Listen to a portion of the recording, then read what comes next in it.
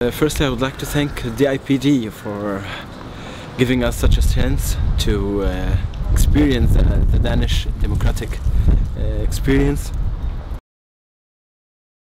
One of the most things that I liked in Denmark, that the youth have more power.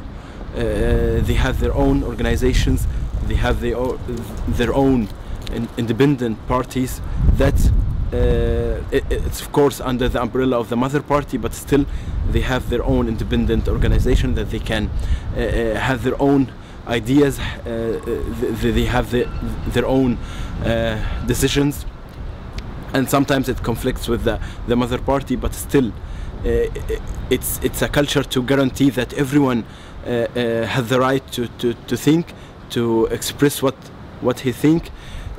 Also to see an MPs in the age of 19 and 20 and 25 was really strange for me, because in Egypt we don't have such a thing. In one day I would like to see members of the parliament that they are 20, 21, 22 to represent the majority of the youth, Egyptian youth, to draw or to write our history and our future at the same time.